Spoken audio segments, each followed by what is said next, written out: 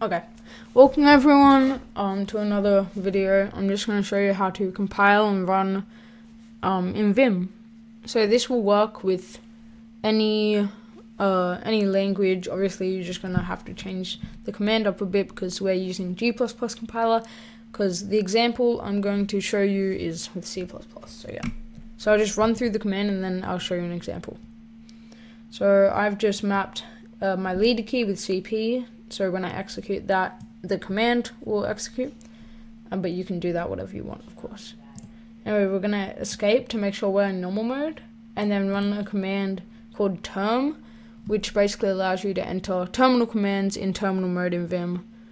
And this will only work with nvim without plugins. So if you're using Vim, number 1, use nvim, number 2, get a plugin that can, run term. Anyway, next we're going to run a G++ compiler because C++ example, like later.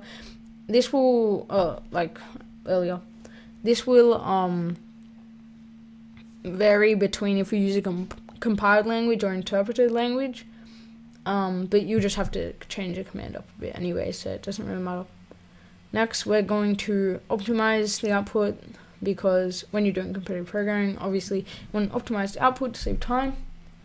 And this will get a bit tricky if you're in a GitHub repo or if you have multiple C++ files, because this will compile any file ending with .c++. But you shouldn't have multiple files anyway if you're doing competitive programming, like in a folder, unless you're in a GitHub repo or something like that. But if you do, you can just put it to a register and edit it that way, or you can edit it, like hard code it in if you really want. Anyway, we're going to output it to a file called output and then run that. In nmap, you can when you run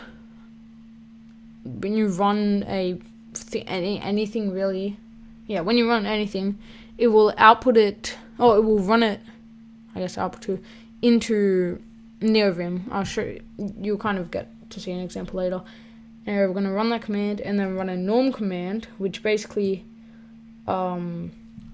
allows you to enter key presses. So for example, this is basically like just pressing I, because we want it fully automated because it's great. Anyway, we're going to run that. That's great.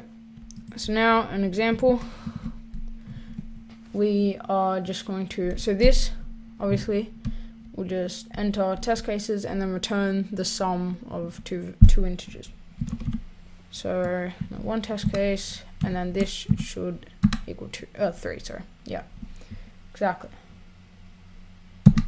So it's great, and obviously as you can see, I'm entering that, and we got the norm I, which if you don't enter this, you'll be in this, and you wouldn't be able to type anything. You'll be in normal mode. So press I if you're in this mode, but we can just automate it.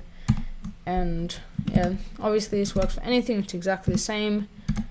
And this also outputs warnings and everything like that. So you're not at a disadvantage or anything. And it's even better because it's in Vim. So like if I was to I can do all Vim commands or Vim inputs and stuff. So it's really good.